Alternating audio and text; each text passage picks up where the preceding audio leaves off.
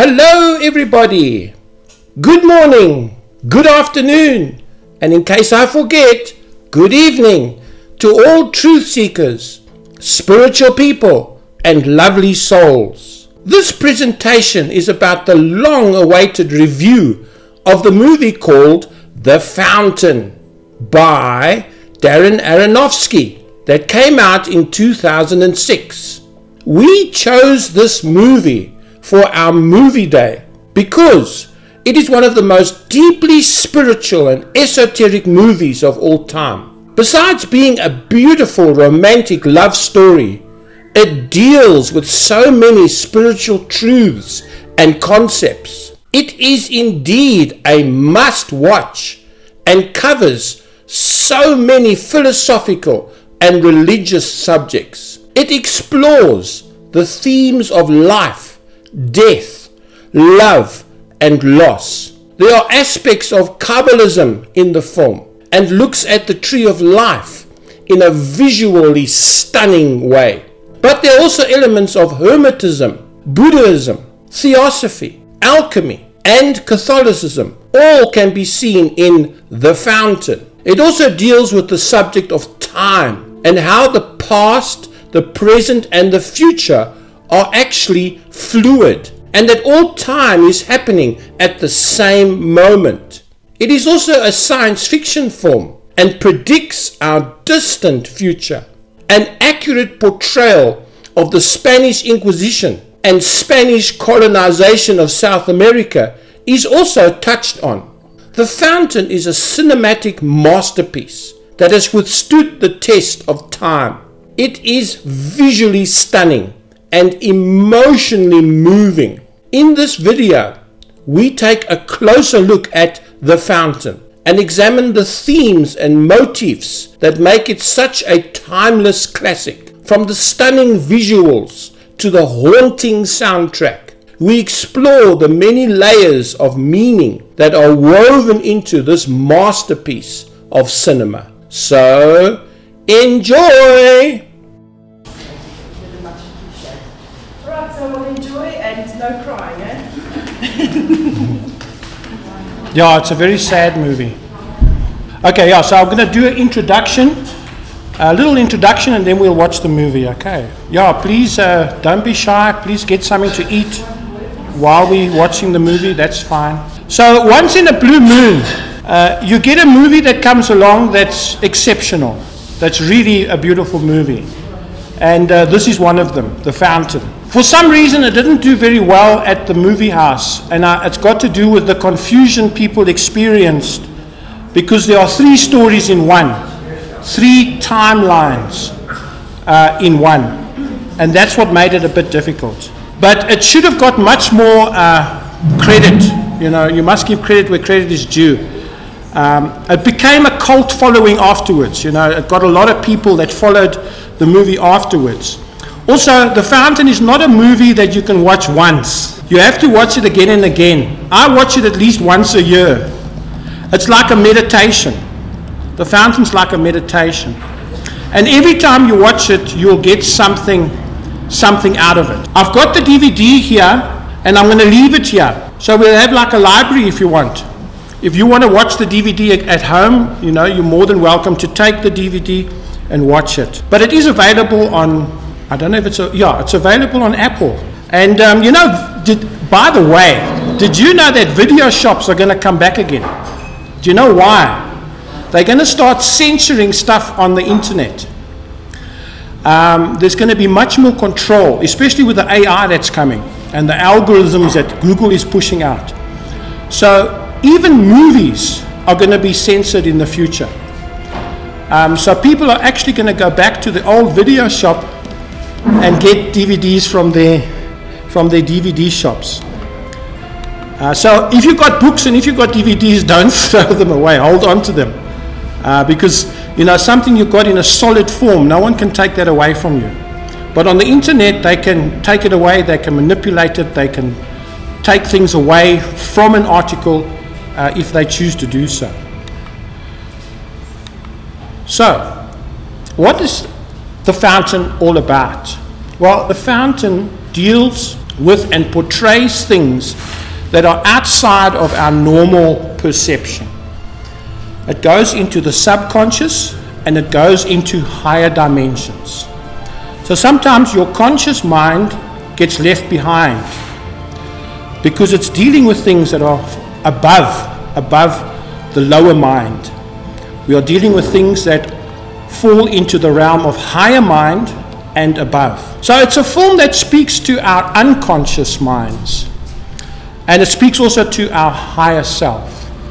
And so on that level, there will be a great understanding. So your brain will say, what's going on here?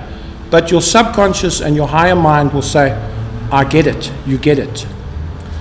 So we cannot relate what we are seeing to our normal conscious lives. The only thing that you can relate to it, that you can anchor onto and attach yourself to, is the doctor, Dr. Tom, and his struggle to find a cure so that he can save his wife, because she has a brain tumor.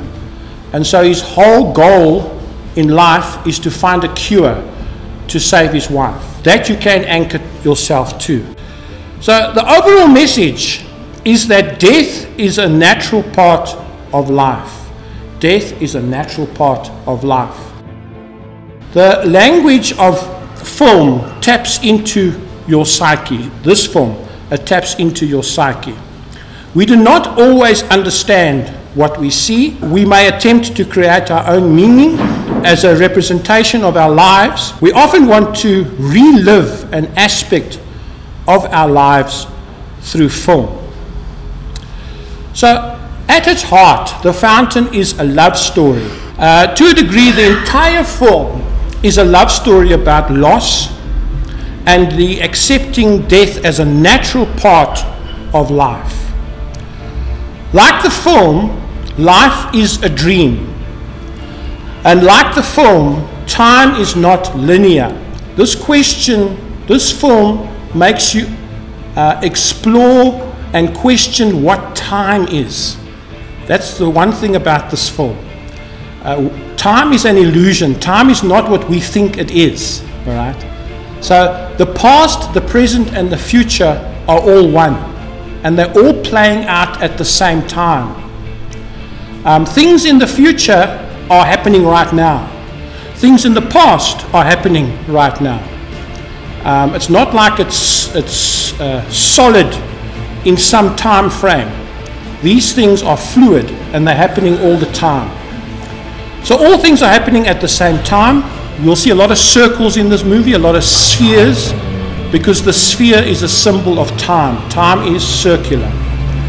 Like the film, the past, the present, and the future are all one. So the overall theme of the movie is death. It's speaking about death, and it's speaking about love. So what is love and what is death? These concepts are very difficult to put into words. So the movie makes use of sound, music, the art of cinema to portray these aspects of love and death. It expresses these concepts through visual art and brings death and love together in an explosion of ecstasy in the climatic ending. It shows us that from destruction comes creation, which in turn brings life and love.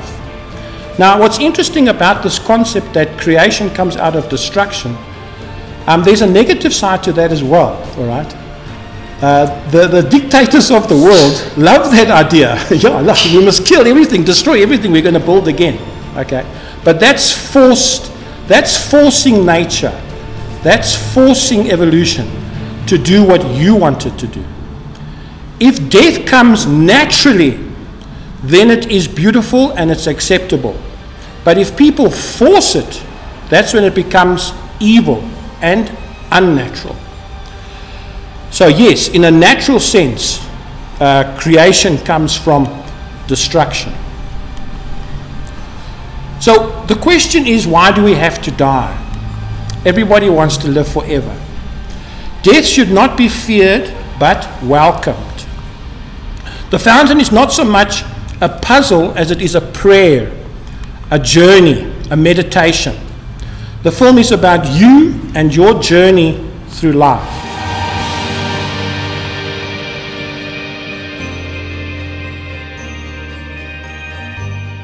So life is cyclical, just like time is cyclical, life is also cyclical. We are in a cycle of life. Remember that movie, The Lion King? The lion said to the warthog, I think, or that other little funny creature, that life is a circle. Life is a circle. And they were laughing at him, and they said, no, life is a straight line. You start here and you end there, and that's it, you know. But life is a cycle. We go through death, and we come back again, only to die again, because life is a cycle. We die only to be born, and only to die again. The universe loops in on itself. Death is an act of creation. So Tom is the last man, but he's also the first man. He's the first father, okay? And this term, first father, is a Mayan term. This movie teaches you a lot about Mayan religion, Mayan philosophy as well. And so we'll have a look at that as well. So the overall lesson to learn from this movie is that the time you are in is not that important. But the experiences you learn in life, that is what's important. It doesn't matter if you're riding a horse carriage, a chariot. It doesn't matter if you're riding a car. It doesn't matter if you're riding a spaceship. It doesn't matter what time period you're in. What does matter is, are you learning the lessons that the universe is teaching you? That's what's important. The first father. So what I'm going to do now, I'm going to give you a bit of a spoiler. Okay, this is a spoiler, but I'm doing it because people don't understand the scene. So when you see the scene, you'll understand what's going on. So here we have the conquistador, Tom, in Central America. He's been sent by the Queen to go look for the tree of life, to find the answer to everlasting life. And if you drink or eat of the tree of life, according to the Bible, you will live forever. So he goes on a quest to look for this tree in Central America. And so he finds the tree, okay. And he sticks his knife in it, the sap pours out, and also before this thing, he gets stabbed. The guard that's guarding the temple where the tree is, he gets stabbed by this guard. And so when he's at the tree, he takes the sap and he rubs it onto his wound. Okay. But instead of living forever, what happens? He falls down, and it's death by rapid flower growth. These flowers come out of him, and he becomes the earth. So in other words, he becomes nature through his death, through his sacrifice, giving himself to nature, new birth, new growth begins to happen. Okay, so here we have creation out of destruction. So eternal life is not what you think it is. Okay, this is also a very Buddhist idea. The Buddhist idea that eternal life is when you die, you go into nature and you become part of nature, you become part of the universe. So there he puts the stuff on his wound, and what happens? The flowers come out. And he can't stop it. It's rapid growth. Flowers growing out of Tom. This is in the Mayans' book of creation. This whole story. A god sacrifices himself, and he falls down, and out of his belly comes a tree, and the whole of the universe comes out of his belly. And he was the first father. It's a Mayan principle, which is very similar to Christianity, if you think of it. Because in Christianity, the same thing happens. Jesus gave his life so that others may live. So out of destruction comes creation. So it's amazing how these concepts in different religions and different cultures are so similar in their understanding. So there are the flowers growing out of Tom, okay? And he becomes one with nature. Tom dies after drinking the sap of the tree of life. The tree did not extend Tom's life the way he wanted it to. Tom dies when he consumes the tree because Tom has come to terms with the fact that death is the road to all. And he is the first father. He brings life to the world.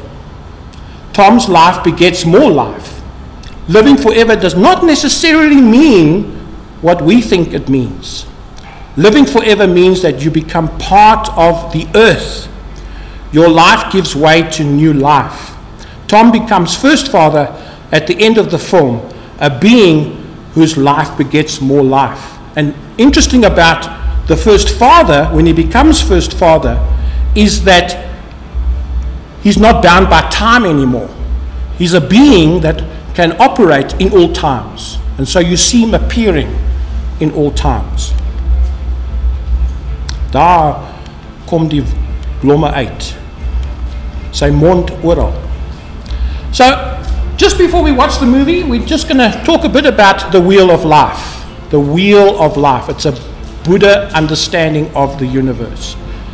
And this wheel of life comes up in the movie as well. The wheel of becoming is a Buddhist symbol of the process of existence. The wheel is a common shape in Buddhism. So there it is, we have this wheel. What's interesting about this wheel is that it's always turning. It's churning all the time, just like the yin-yang symbol. The yin-yang symbol is not a solid, frozen symbol. It's actually two fish. It started with two fish. And these two fish are constantly revolving around each other. So this wheel is constantly turning. And it speaks of the cosmic energy. It's the cosmic energy that makes this wheel turn, samsara, which is one of the goddesses in Hinduism, but also it is a life energy, the cosmic energy. The endless rotation of Shakti, cosmic energy. So there's a big monster that is gripping this wheel, all right? And that monster, that God, is the God of death and the God of change, of constant change.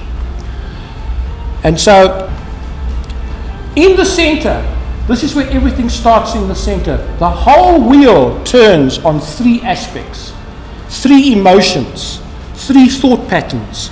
And that is greed, hatred or anger, and ignorance. So from these three, all right, action is born. From our emotions and our thoughts, action comes. From action comes karma. And from karma comes which place in the wheel you are going to be positioned. So that's the wheel of life. Three things: desire, hatred, and ignorance. Now, in Tom's case, the thing that's driving Tom is desire, all right? His desire, his attachment to his love, the love of his life. And from that, everything else turns. His whole life revolves around that aspect of desire. So in the center of this wheel, we get three animals, okay? And it's a snake, it's a bird, and it's a pig. The pig represents ignorance, because the pig eats anything and lives in anything, all right? So that's ignorance. To eat anything and live in anywhere is ignorance. The other thing is the snake. The snake is easily aroused, easily provoked. And so the snake lashes out from anger, and that makes the wheel turn. And the other one is this bird, which speaks of desire. In India, they've got a bird that mates with another, with the male and female mate, and they stay together for life. They are attached to each other. And so that attachment is symbolized in desire. Desire also has the idea of attachment. So from that now we get the outer circle, the next level. The next level. To escape the will has to go, let go of attachment. So if you can get rid of hatred or anger, desire and ignorance, then you can become free of the wheel. So the goal of the whole thing is to let go. Let go. That's what Buddhism is all about. Buddhism is teaching you to let go. All right? Let go of desire, let go of anger, let go of attachment, let go of ignorance. At the top of this big wheel, in the left-hand corner or the right-hand corner in the picture is the moon. And that symbolizes that you can escape the wheel. And on the other side, the Buddha is pointing a finger at the moon and saying, you can be set free from this wheel. You can be set free from the wheel. So past Tom desires eternal life. Present Tom desires to save Izzy from death. And Tom's ignorance and hatred for death is also expressed in the form. So everything stems from those three things. So the second layer is that layer over there, all right? There, you see that one. That is now the level of karma. Karma. The second layer speaks of karma. And hopefully this dark side is a bad side, the sad side, and this light side is the good side, the happy side. So we must strive to be on the happy side. So we begin animalistic, ignorance, but as we grow, as we develop, we become enlightened beings at the end. So karma will take you down or karma will pick you up, depending on your actions, happy and sad. And then the next layer is the 6 paths of life. The 6 paths of life, which is basically 2. It's the Buddha heaven and the Buddha hell. And that is dependent on karma, where you go. So it's those 6 levels over there. And so heaven is this beautiful place, but you must be careful, because if you spend too much time in a nice place, you're not going to learn your lessons, and you get kicked out and you get taken to the lower realms again. So in hell, everything is going bad. There are 18 levels, and hell is not just a hot place, hell is also a cold place. So you can either burn up or you can freeze up. And that's heaven now. And in heaven, it's nice, but be careful, because you can be kicked out. So that's the Buddha heaven and hell. One aspect of the hell of Buddhism is these beings that are continually hungry. They have this extreme hunger, so they have big bellies and thin legs, because every time they eat, it burns their throat. Which is very similar to Christianity, because Jesus told the parable of the rich man and Lazarus.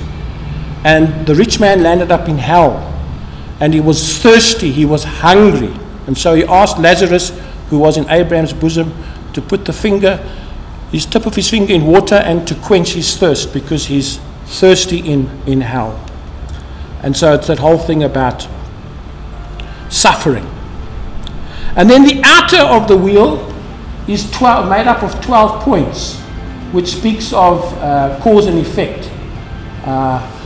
This exists because something else exists, and so they link together, and they link into 12 points at the edge of the wheel. And so in the movie you get this circular thing all the time, this monstrance shape. Right? This is like the Buddha wheel. The Catholic monstrance is like the Buddha wheel.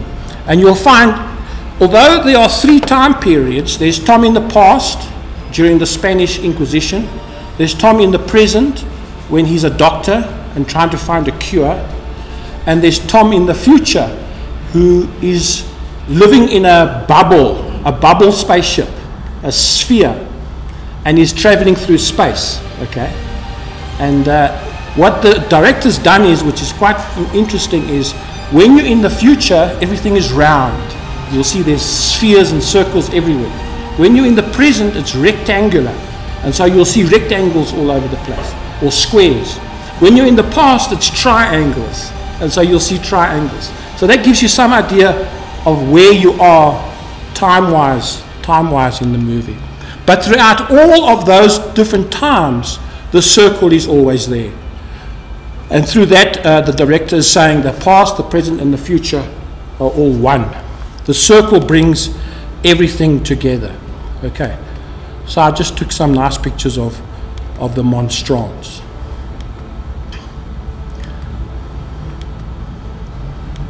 Okay, this is the director, a Jewish guy, and his name is Darren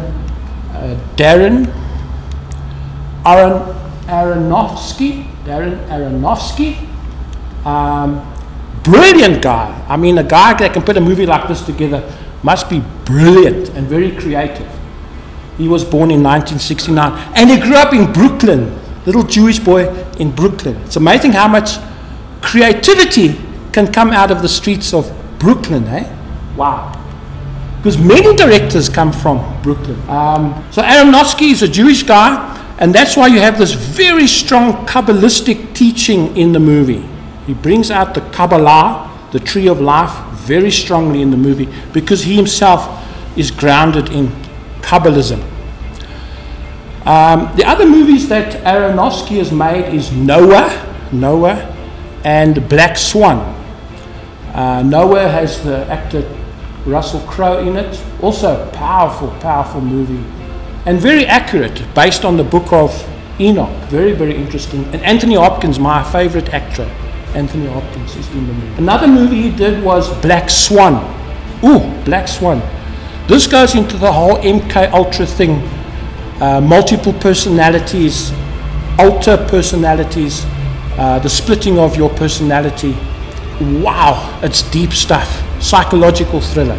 Black Swan. If you haven't seen Black Swan, then watch Black Swan. The actor there is Natalie Portman, and she's the actress in Star Wars. She's Padme Amidala, the wife of Anakin Skywalker, and she dresses up in those beautiful costumes in Star Wars. There she is. So those are 2 of the movies that he did. So Aronofsky explains to us that the main message of the film is that of the acceptance of death, which then becomes a movement from darkness to light, or from destruction to creation. The 2 main actors in the movie is Hugh Jackman, playing Tom. Hugh Jackman, if I'm not mistaken, is an Australian actor, and that guy that acts in Avatar is also an Australian actor. And Nicole Kidman is an Australian actor. I don't know what's happening in Australia, but they're bringing out some wonderful actors. He's the Wolverine guy, you know, in the comics. He's the Wolverine guy. And this is the actress, the one that plays Izzy, his wife, and that's played by Rachel Weisz. So we can start with the three timelines. The movie consists of 3 different timelines, and the main characters exist in all 3 of those timelines. Each period is separated by 500 years. So we start in the past, The past is all about the Spanish Inquisition, as well as their quest to find the tree of life in Central America, in the Mayan civilization. So it's 500 years in the past. The conquistador is the soldier who goes to New Spain, as the Spanish people call it, summoned to go there by Queen Isabella of Spain. So this time period deals with Spain and with the Mayan civilization. Tom the Conquistador. So this past is all based on a book. It's what Izzy's writing. So you could say that it's not true, it's not real. It's simply a story that Izzy's writing. But whether we make these differentiations is not really that important. So before Izzy dies, she presents Tom with her unfinished book, The Fountain. Chapter 12 is not written, and she wants him to finish the book. Okay? And he's very hesitant to finish the book. Because for him, the unfinished book means that Izzy won't die. So subconsciously he feels if he finishes the book, then Izzy will die. So he stays away from that book. About a Spanish conquistador named Thomas given the task to save Queen Isabella and Spain from being conquered by the radical Inquisitor. So that's the Inquisitor. And he gives that speech about that the body is like a cage and the soul is caught in the cage. Just remember, the body is just as important as the soul and the spirit. In religion and Christianity, it's almost as if the spirit and soul have greater importance than the body. But the body is just as important. To look after the body, to value the body, is as important as valuing the spirit and the soul. Our bodies are prisons for our souls, our skin and blood. Death turns all to ash, and thus death frees every soul. But to force death on a person is to go against nature. So according to the Queen, the best way to deliver Spain from bondage is to seek out the tree of life. If the Queen can have eternal life, then the Inquisitor can't kill her.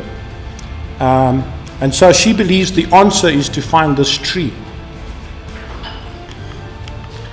So the present, that is now the present age. Tom Creo is the doctor, trying to find a cure for his dying wife Izzy, who has a brain tumor. He's very much in love with his wife and he wants to save his wife, and the way he saves his wife or tries to save her is by finding a cure for this tumor that's in her brain. Obsessively searches for a cure for his wife and her brain tumor through experimentation with apes. So that's Tom Creo. Now everyone in the movie is telling him to stop running after the cure and to spend more time with his wife, because his wife's dying.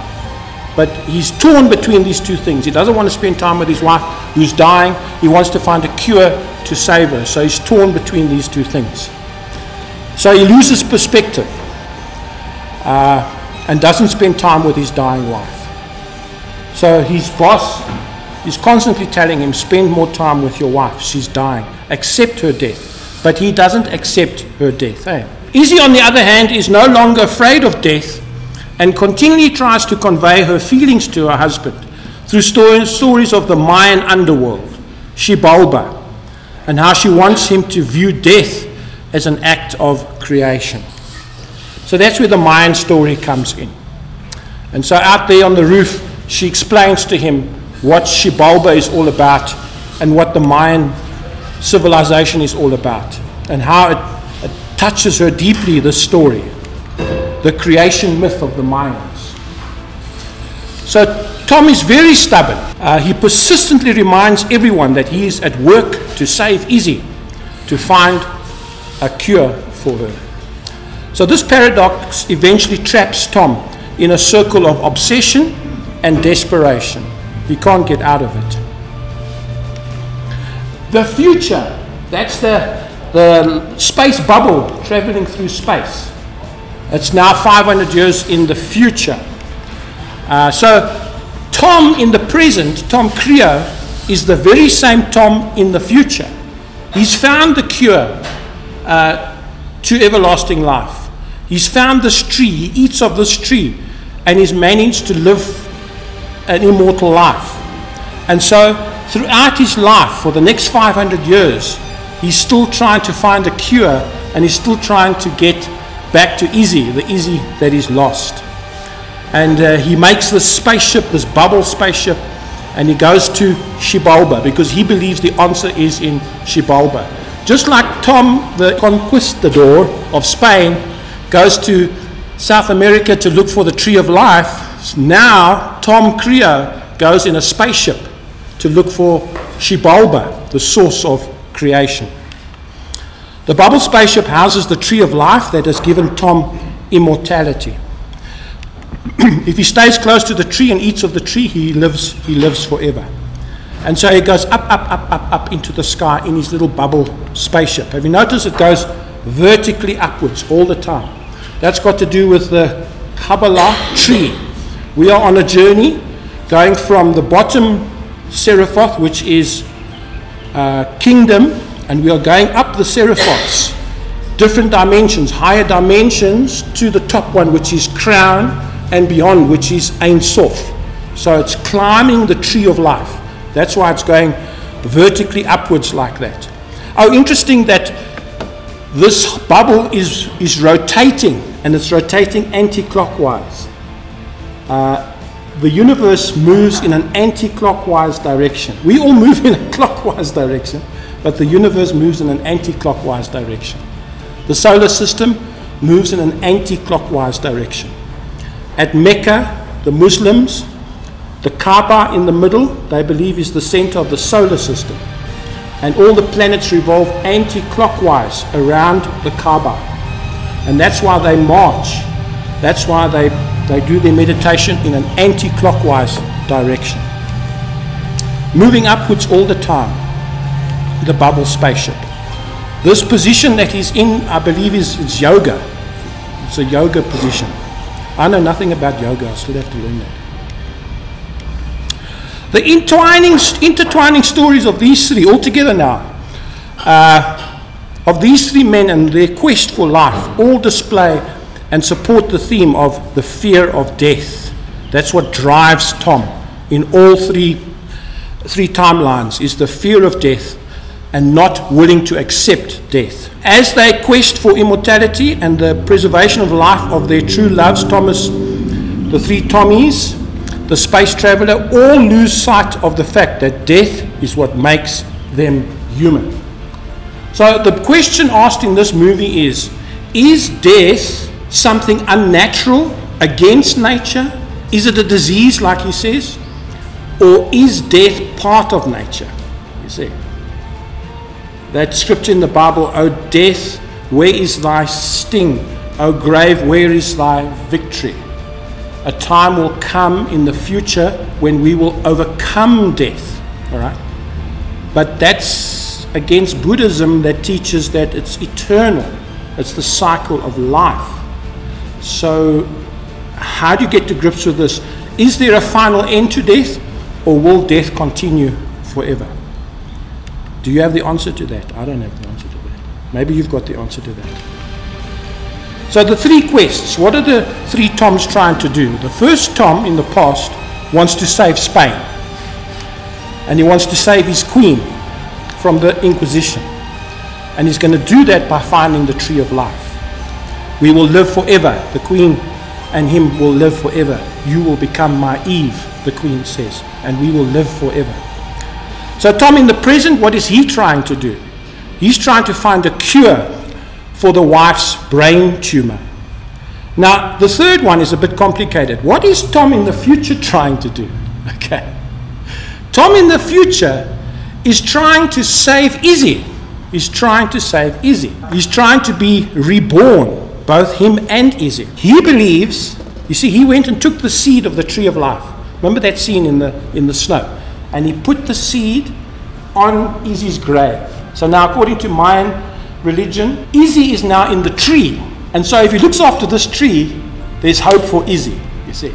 So he's taking this tree with Izzy inside. That's why he talks to the tree. He actually talks to the tree because he believes he's talking to Izzy. And they go up to Shibalba because he believes if he gets to Shibalba, he can give eternal life to his dead wife. That's what's going on with the future. In the future, he's going to bring newness of life to Izzy. So the seed is very important, and it's a reoccurring motif in the movie. The seed of the tree was planted in Izzy's grave by Tom, the doctor, which fell from the tree of life. There he is burying the seed on Izzy's grave, planting the seed. There he is talking to the tree. And he's very scared because, remember, his wife dies. And at the moment that she's dying, the cure from the monkey laboratories comes. They found the cure, but he's too late. He's too late to save his wife. She has already died. And now the same thing is playing out again. The tree is almost at Shibalba, almost to reach Shibalba. But what happens? It's dying. The tree's dying. So now he's afraid that the same thing's going to happen. It's too late. He can't get to Shibalba in time. And so he pleads the tree, just hang in there until we get to Shibalba. Don't worry, he says to the tree. We are almost there. Through that last dark cloud is a dying star. Soon Shibalba will die, and when it explodes, you will be reborn. You will bloom, and we will live. But he doesn't have to be afraid, because in order for resurrection to take place, death has to happen. The tree has to die. Izzy has to die. And after that, the resurrection happens. Newness of life comes. If there's no death, there's no newness of life. The old life must die so that the new life. So you see the very worried look on his face there. Tom Cruiser is filled with fear and panic when the tree dies right before they reach the dying star. So there's the three Toms from the three ages. There's the seed from the tree of life. They planted a seed over his grave. That's what the mine caretaker told Izzy at the museum. They planted a seed over his grave, his father's grave. The seed became a tree. Moses said his father became part of that tree. He grew into the wood, into the bloom. And when a sparrow ate the tree's fruit, his father flew with the bird. Death was his father's road to all. That's mine religion. So Tom is constantly kneeling in front of Izzy. It's a sign of accepting death. In the end, 500 years into the future, after fighting death all this time, he now accepts death. And him kneeling in front of his queen is an acceptance of death. He accepts death. It takes Tom hundreds of years to come to terms with death. And for us also, to learn the lessons in life, it takes us a long time to learn the lessons. Sometimes we're stubborn and we don't learn the lessons that the universe is trying to teach us. Tom doesn't want to finish the book because he's afraid of death. But when the tree finally dies, centuries in the future, that is when Tom makes the decision to accept and embrace death. And also, Tom finishing Izzy's book is a sign that he's accepted death as well. Chapter 12. The moment he starts writing chapter 12, it's subconsciously saying that he has accepted death. You see, death and life are simply different sides of the same experience. You cannot have life without death, and you cannot have death without life. Both are important in this world.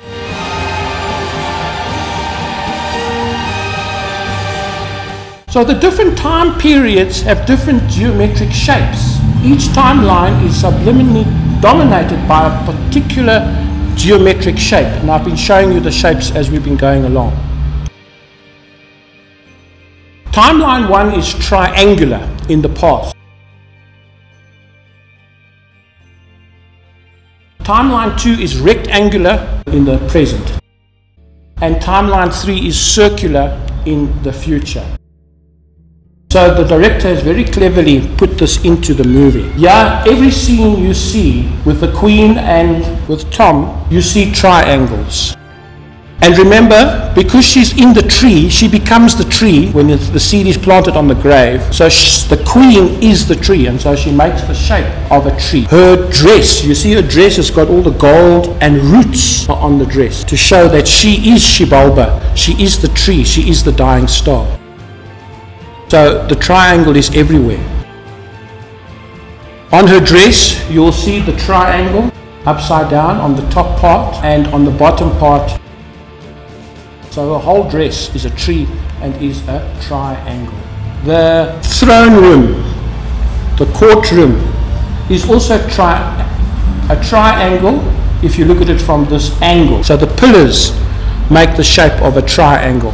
And at the top is always the tree of life, always the queen, always Shibalba is at the top of the triangle in every time period. The tapered pillars. When you look at the tiles on the floor, what do they consist of? Triangles. Triangles. And there's a circle in the middle. The circle binds all timelines together. Now there's black and white because black represents the ignorance of Tom and white represents the acceptance of death of the queen and of Izzy. That's why it's black and white. So we have triangles all over the place. And like the gentleman at the back said, we have a circle in the middle which ties all together, and all is tied to Shibalba. Shibalba is the circle of enlightenment, and you'll see it all over in the movie.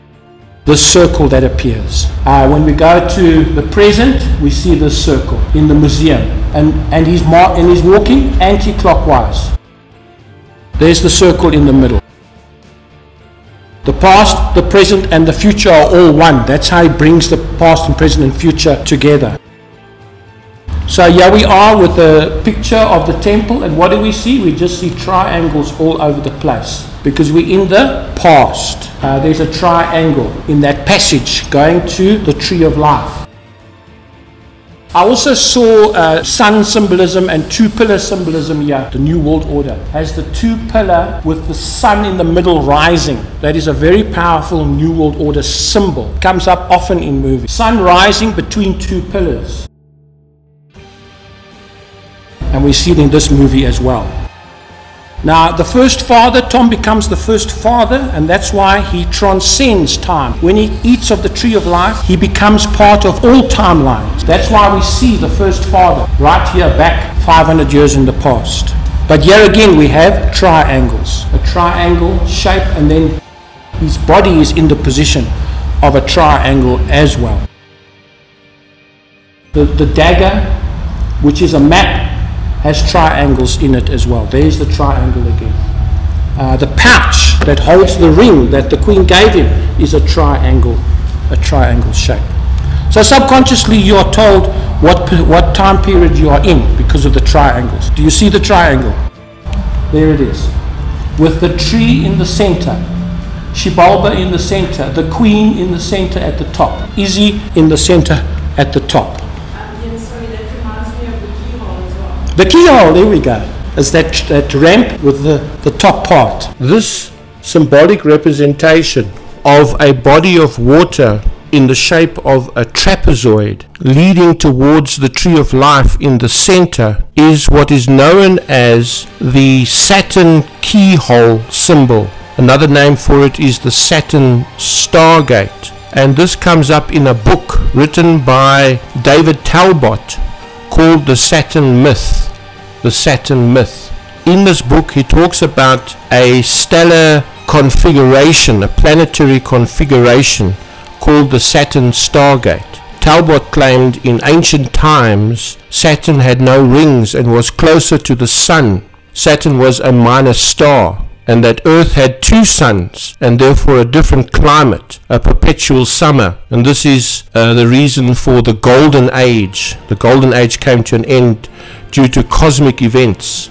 The planets were rearranged during the celestial upheaval, and Saturn, Venus and Mars aligned, and they formed the Saturn Stargate. This alignment of the planets resembles a bridge connecting to Saturn. And the reason why our main hero, the protagonist, Tom, is walking in the river towards the tree of life is that he is walking on the ramp or the bridge to heaven, to the Saturn star, which is a portal to another world. And that's exactly what happens to him in this movie. He is transported in a portal to another place, the place beyond this place, the this Saturn portal is actually sort of an escape, the portal of escape out of the 3D realm. So the Saturn Stargate is a celestial alignment that causes a portal or a stargate to open in the skies. The Saturn Stargate is essentially a planetary conjunctional coming together that was visible in the sky thousands of years ago. The planets Saturn, Venus and Mars came together, culminating in a wormhole. Thousands of years ago, the planets underwent a great upheaval. Saturn was much closer to Earth in the distant past. As Saturn, Venus and Mars traveled across the sky, they descended and aligned overhead Earth in a spectacular astronomical event called the Saturn Polar Configuration. As they aligned overhead, Earth, Mars descended and formed a mountain or pathway to Saturn and Venus. And this is called the keyhole symbol. And you'll be surprised how often this keyhole symbol appears in movies. The ramp leading to a portal that takes you to another world. We see it in the movie Passengers as well. So I've got a presentation that describes all this as well. The keyhole symbol.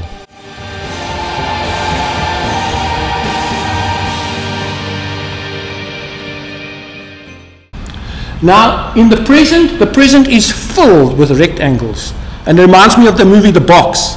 We live in a society today where everything is a box. Have you noticed? You look at a box at home, you sit in a box and you look at a box. You climb in a box that has wheels and you go to your office, which is a box. Everything that we have today is a box.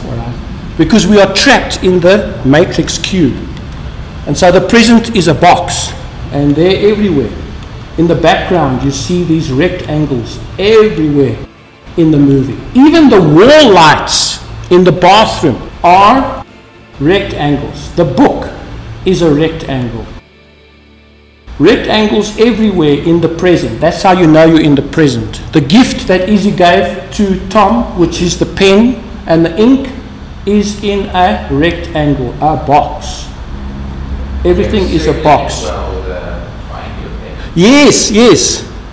And a little circle in the middle, which is the way of escape, inside the cube, the little thing in the middle. But everything is tied together with the circle. Now this is not natural light. This is supernatural light. This is the light of Shibalba. This is the light of enlightenment that penetrates all dimensions and all time. So there we see the rectangles all over the place, dominated by rectangles. Also the staircase at the museum, he walks up these stairs. And in the Mayan temple, he walks up the stairs, all right? It's the ascension. Once again, it's going from one dimension to a higher dimension, to the Shibalba light on the top. The Ein Sof, the altogether nothingness that's at the top. The white light appears when the Queen gives Tom his quest as well. When Izzy is about to die in the museum, you see the white light. The white light is telling her, your time is near, you're about to die. You're about to enter Shibalba. And she dies in the white light. She's always in the center because she is the tree and she is Shibalba and she is the Queen. The light guides us and comforts us. The light is where we go when we die. Now, at one point, when he's operating on the monkey, he doesn't know, he can't find the cure. And then all of a sudden, he looks up. Remember that scene? He looks up and he sees a square light on the roof, on the ceiling. And through the square light, he sees Shibalba. He sees Shibalba. And he's almost like enlightened at that point. This is what the great consciousness does. It enlightens us. It gives us answers at crucial times in our life. And he finds the cure. He says, what about that tree that came from South America? The cure is in the tree. And then he goes and gets it. And then the monkey Donovan starts to, the age process starts to stop, moratorium, retard. A passage with a light at the end is also the journey to Shibalba. She's going through to the other side. The light at the end of the tunnel, in other words. But there's squares everywhere in the present. In the present, there are squares all over the place. What is the monkey in? He's in a square. Squares all over the place. Here the bathroom scene, we see everything is squares and rectangles. Also the thing that holds the soap is a rectangle. The wall lights are rectangles. In the bedroom, everything is rectangle, because this is the world of the cube. Yeah, in the laboratory, notice the circle is always center. That's why we have the circular shape in the center, which ties all the different time periods together. It must be quite clever for this director to have thought all this out when making the movie. Sorry, with all the squares and rectangles and that, are they placed in a certain sequence or is it just random? No, it's random. It's random. There's no specific reason why it's in that order? No. The only thing that is sequentially placed is the circle. Always in the center, always tying the past, the present, and the future together. There it is in the center. The circle shape is always in the center, representing Xibalba. The future. Now in the future, everything is spheres, everything is balls, everything is circles, the spherical shape. And he's entering into Xibalba, going up, up, up. And once again, in the distant past, on the map, we see Xibalba appearing in the map. The enlightenment comes. That's why it goes bright like that, enlightenment. There's that thing that I was talking about in the roof, in the ceiling light. Actually, it's snow falling on the glass, and it looks like Xibalba to him. Now, Izzy says it's beginning to snow. There it is. And what's it in? It's a square light, right? A square window looking out, and it's Xibalba. Oh, that is the virus. That is under the microscope. When he looks into the microscope and finds the cure for Donovan, it's also Xibalba. He's looking into the microscope. Okay, color is also used in this movie to show certain things. Color is very important in movies because colors say things. And we have black and white, which is very strong in this movie. So what does black mean and what does white mean? Well, black represents fear and resistance of death. That's why Tom is always in black, because he resists death. Death is a disease like any other, and I will find a cure, he says.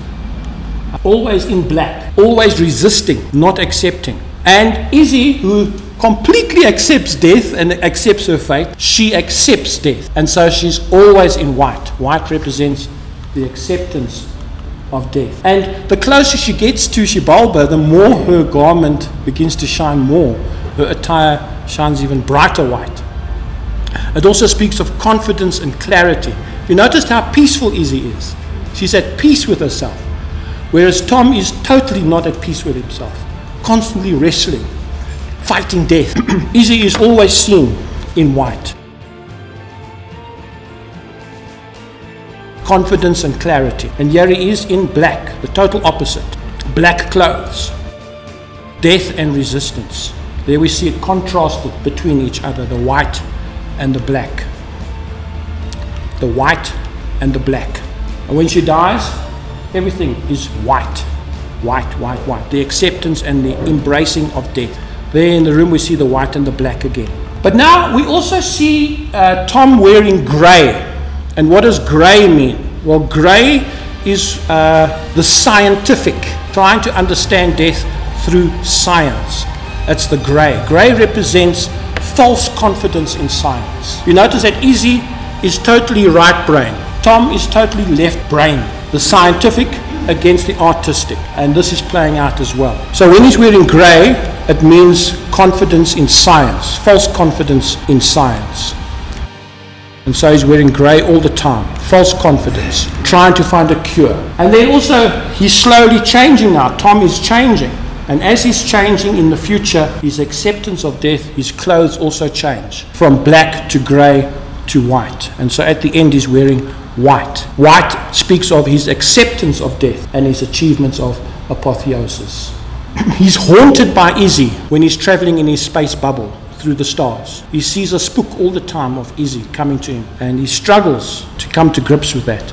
Then you have gold in the movie. The closer you get to Xibalba, Xibalba is all about gold. Gold, gold, gold. What does gold mean? Gold symbolizes the end of life and the beginning of new life. Creation, the beginning of new life. So the main controversy in the film centers on what to do about death. Tom continually rejects death. He sees death as a disease, and he's on a quest to find a cure. Death is a disease like any other, and there's a cure, and I will find it, he says. Izzy accepts and embraces death. That's the main message in the movie. If you don't come away with anything else, you come away with that. Death is not the enemy, but a natural part of our humanity. Death is what makes us human. Death is what makes us human. Accepting death brings freedom and joy as we cease striving against death. Now, death is very depressive, all right? Death can be very soul-destroying, but at the same time, death can also be very rewarding and opening up, liberating, because you're letting go. You're letting go of this world.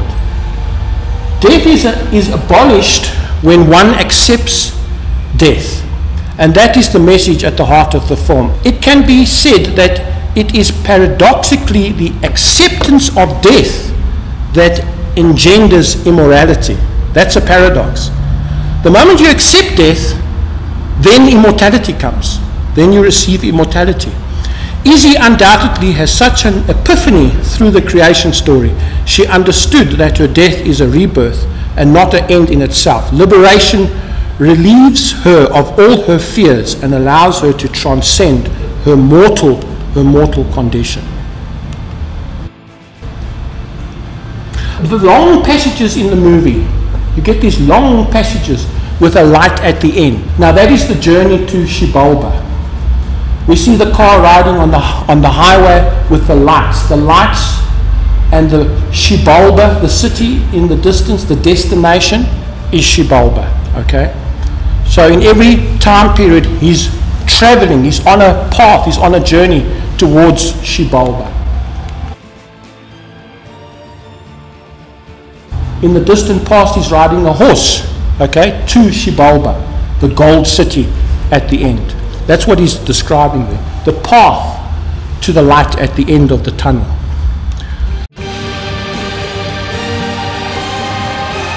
There's always a light at the end, a journey from A to B. That is why the ball is moving upwards, through the stars to Xibalba at the end. It's moving up. And then also, did you see how the little bubble comes out of the big bubble? All right. He's in this big bubble, which is your body, your physical body. And as you go higher up, you leave. It's like load shedding. You shed things all the time. And part of the shedding is shedding your body. You shed your body to let go of the spirit and the soul, which ascend to higher dimensions. And that's what happened with the flowers, was the releasing of the body. Upwards in a straight line, all the time. Okay, this Xibalba is very, very interesting, the Mayan underworld. That is so interesting. Xibalba is a golden nebula wrapped around a dying star. Xibalba is the Mayans' underworld. It's a place on earth, but it's also a place in the heavens. I started reading a bit on, it's a very deep subject, the Mayan creation myth. Very complicated. They make complicated stories. But when you break it down, it's actually quite mind-blowing, and it ties in with Christian creation story as well. There are strong parallels between the Christian creation story and the Mayan creation story. It's a place where the dead go to be reborn. It's the underworld, the Mayan underworld. And Izzy explains their creation myth. It explains their creation myth. You see, that first father, he's the very first human, like Adam. He sacrificed himself to make the world. The tree of life's bursting out of his belly. His body becomes the tree's roots. Okay, there's the Mayan tree. The tree of life. There it's bursting out of his stomach. They spread and formed the earth. His soul became the branches rising up from forming the sky. All that remained was first father's head, Xibalba. His children hung it in the heavens, creating Xibalba, a golden nebula wrapped around a dying star. The whole universe birthed from the dying of a human being. So man is the universe, and the universe is man in a very real sense.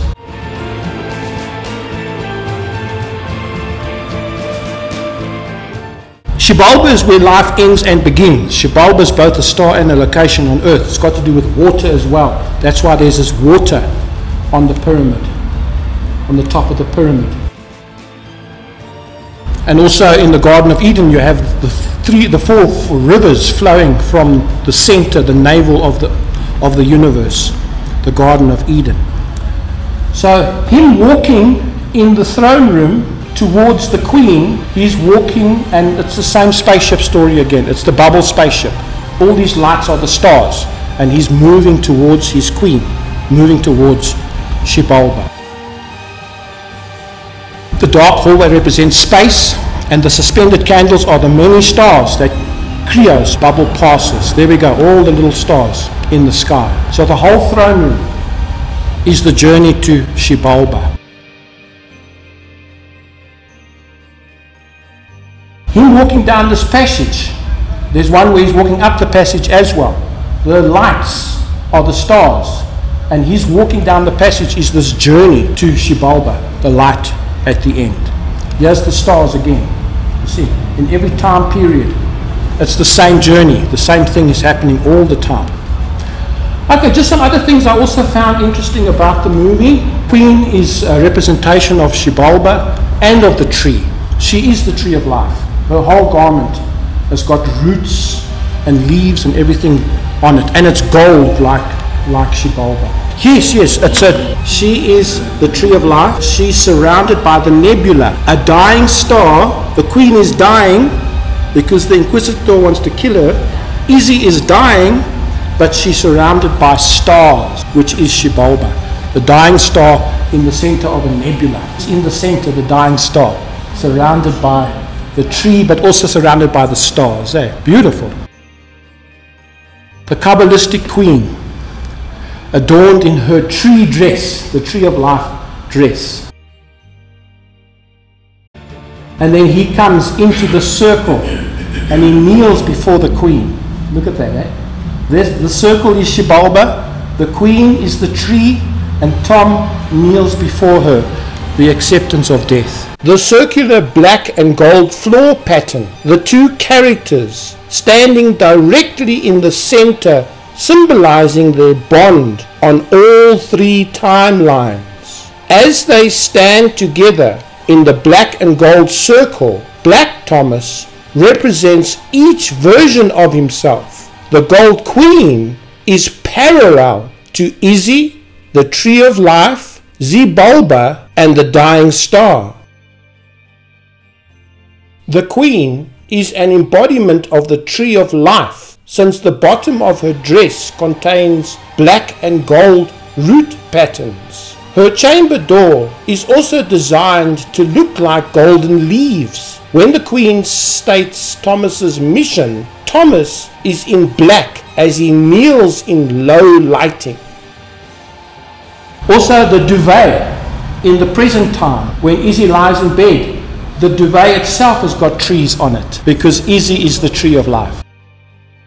The headboard as well. Did you pick all that up when you saw the movie? But don't worry, your subconscious mind picks up all this stuff.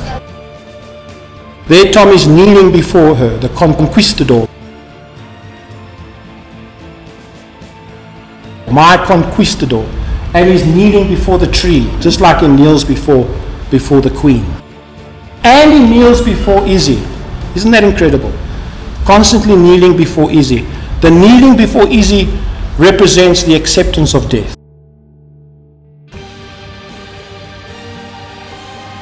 The tumor in her brain, the queen and the concept of Xibalba represents Izzy because Tom's wife is dying of a brain tumor.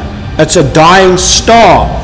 So Izzy is dying, but the queen is also dying because the Inquisitor is after her. The attack on Spain, Tom says, is like a disease, a cancer eating. The country of Spain also represents Izzy. When the queen asks the conquistador why he cries, his reply is this: to see Spain brought so low with an enemy thriving within her borders, feasting on her strength like a tumor. Remember, the queen is Spain. Just like the Queen of England is England. If the Queen dies, England dies. If Spanish Queen dies, Spain dies. So they have to stop this. So the Tom in the past is also fighting the disease, just like the doctor is fighting a disease. You see that? So Spain's tumor is the Inquisitor, and Izzy's Inquisitor is her tumor. He must cut out the cancer of Spain. Okay, this is beautiful. The climbing of the tree. Remember in his bubble? Everything floats, and there's no gravity, so he floats. And he climbs up the tree. Did you see him climbing that tree? That's climbing the tree of life. The Kabbalistic tree in the Jewish mysticism. Climbing the tree of life. And we are all climbing the tree of life. We begin at the bottom of the tree at kingdom, and we climb up these seraphos. We climb up to crown at the top, and even beyond to Ein Sof, the altogether nothingness. Climbing the tree of life from lower dimension to higher dimension. We are ascending. You don't have to be caught in the trap of reincarnation. You can ascend to the higher parts of the tree. The Jacob's ladder. You can get to the top. There he's climbing the tree. My heart, I felt something inside me when I saw him climbing the tree. I said, but this guy's climbing the tree of life. He's climbing to higher dimensions. The more enlightened one becomes, the higher up the tree you climb, coming out of the bubble. Letting go of lower dimensions. Letting go. Buddhism is all about letting go. Buddhism is all about load shedding. Getting rid of. Getting rid of. Becoming lighter. Not being bound by the lower density of this world. Leaving the physical body. The spirit leaving the body. Okay? The higher up you go, the more of yourself you let go. And eventually you actually lose individuality. It's hard to understand that. But the higher up you go, the less individuality you have, because you become one with the universe. But we aren't there yet. Our brains are too small to grasp. How can you exist without individuality? I'm me. I'm Ian Dobson. Must I give up Ian Dobson? Yeah, you have to give up Ian Dobson. Okay, lose your personality. Okay. Yeah, the personality. What remains after everything dies? What of you remains after everything dies? He's wearing the ring. Oh, this ring story. He's forever losing the flippin' ring. He can't get this ring. In the bath, Izzy asked, where's your ring? Nah, I lost it. I lost the ring. See, his losing the ring is his unacceptance of death. When he finds the ring, it's acceptance of death. And yeah, as he moves up, he now has the ring. Because he's at peace with himself, he's at peace with the universe, and he's accepted death and what death means. So now he enters Ein Sof, becoming one with the universe. Death is the road to all. Out of destruction comes creation. And so this explosion takes place. And that's what the universe is. The universe, even science teaches us that the universe is expanding and contracting all the time. It's like breathing. The universe breathes. And we die. When the universe contracts, we die. We die, we die, we die. Remember that thing went down, down, down until the total blackness. Okay? And then he kept like 2 seconds, 3 seconds, silence. And then all of a sudden, massive explosion. That's the universe expanding again into newness of life. And so he dies with Shibalba. And he's born into newness of life. The reason for this arch is once again Mayan, because the tree explodes from the navel of the God who dies.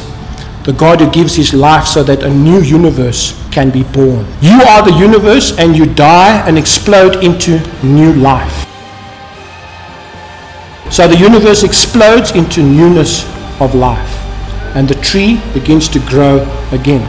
The dead tree explodes into a new tree. The cycle of the universe expands and then contracts, only to expand again. It's the born again experience. Him eating the tree is a symbol of communion.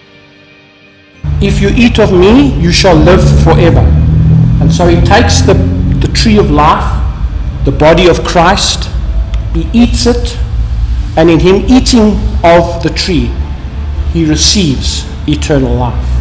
So this is the whole communion thing playing out over there as well.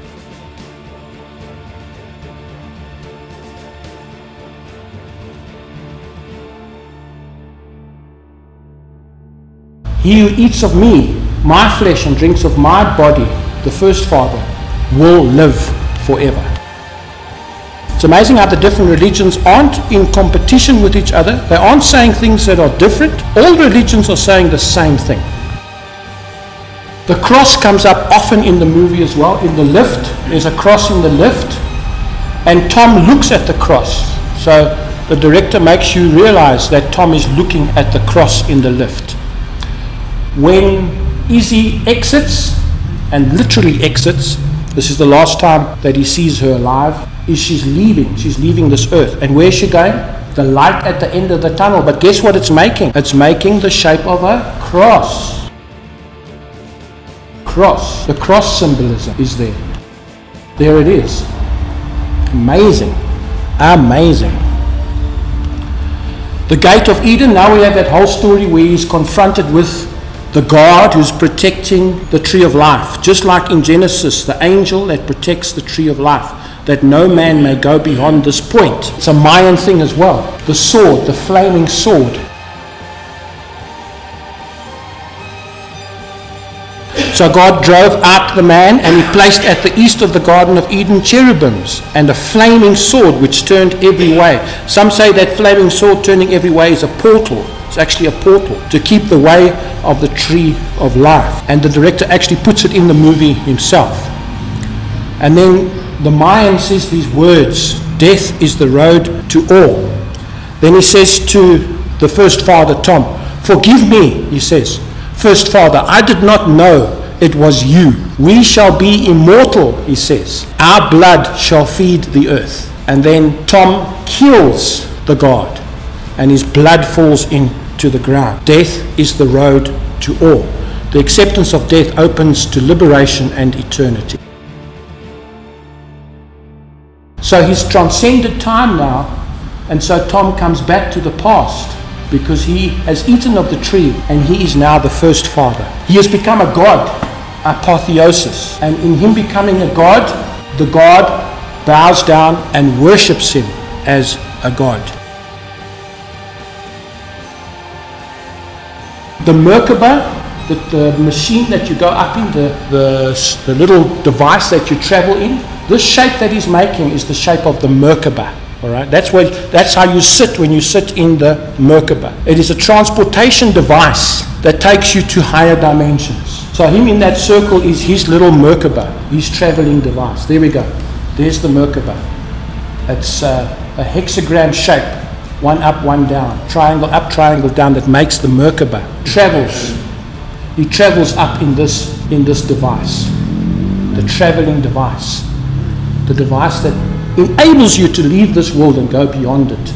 An interdimensional transportation device. So this director knew all this. He knew all this knowledge when he made the movie. It's incredible the amount of knowledge these directors have in making these movies.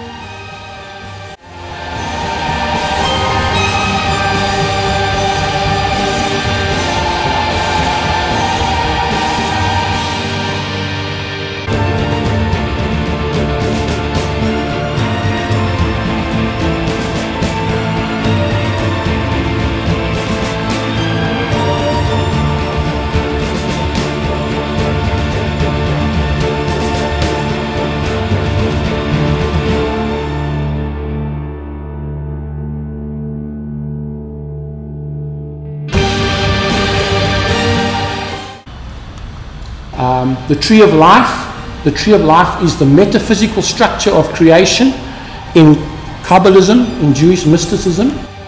It's the 10 seraphims, the emanations that ascend. It is the spiritual path of ascension. It is the map of creation, how God made the world, the tree of knowledge and of life. So here it is. This is the circle that I was talking about. It starts at the top. God who wants to experience, it's all about experience. God wants to experience life. And so he comes down in the form of man to experience. So he starts up there in the Ein Sof, pure energy. Before there's matter, there's pure energy. And then it drops down. It drops down. So energy takes on matter. Energy takes on matter. That's what 3D is all about. We're living in this matter world. As energy slows down, it takes on matter, takes on mass, and becomes matter. Then at the end of time, once you've done your cycle, then you go up again. You go up. That's the circle of life. Okay? This is death. This is death. Death is the road to all. And from matter, you ascend back to energy. And now, different names are given over here. You can say that it's kingdom and its crown in the tree of life. You can say that it's spirit at the top and flesh at the bottom. When you load shed your flesh, you become spirit. You can say the infinite, there's no time and it's forever, but down here it's finite.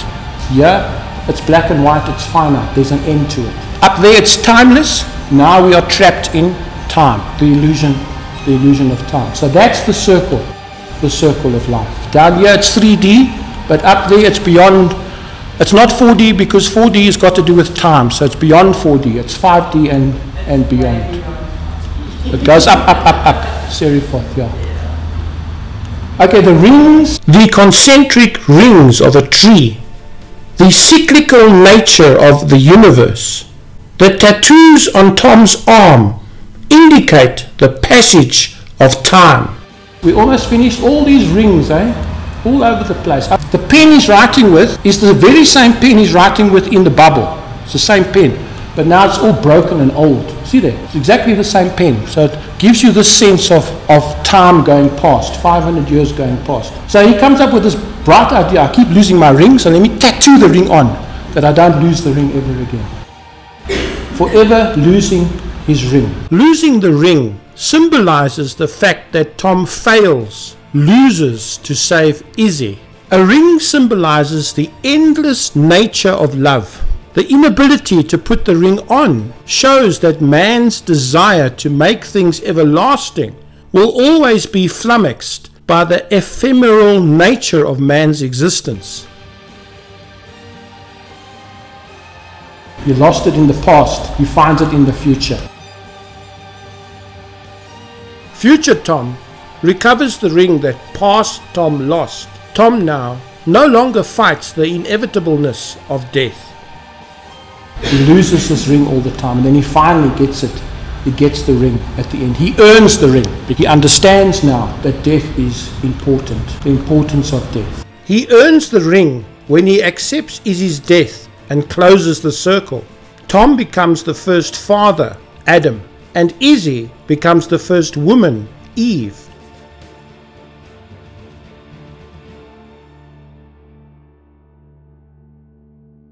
So all three Toms have a single purpose: to preserve the life of their dying loved ones. Tom of Spain must find the tree of life in order to save Spain and rescue the Queen. Tom the doctor must find a cure to save his dying wife, Izzy. And Astro Tom must keep the tree in his bubble alive long enough to reach the dying star so that he can save Izzy. All three Toms are consumed by their quest to find a cure. All three Toms eventually cease from fighting death and accept and embrace death. All three Toms are consumed by this one single purpose. All three Toms reach apotheosis in the end to become a god and reach a state of enlightenment. So the acceptance of death is necessary for living a full life. And then I said, all things come to an end, and that is sad. But all things start again, and that is good. Thanks, people.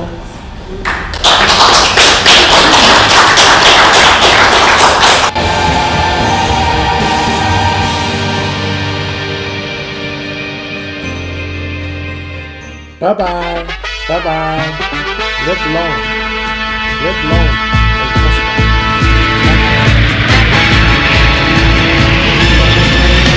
Star trekking across the universe. On the Starship Enterprise under Captain Kirk. Star trekking across the universe.